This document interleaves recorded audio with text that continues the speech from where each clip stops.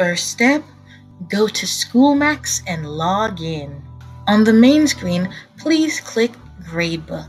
In Gradebook, you should see all your classes and teachers.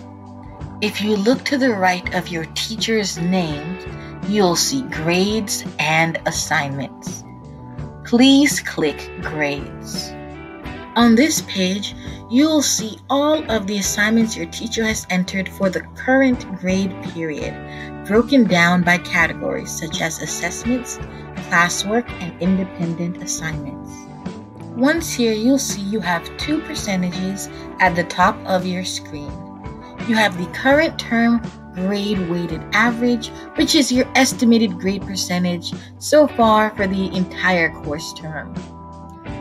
While on the bottom, you have the current grade period weighted average, which is your current estimated grade percentage so far for the current quarter.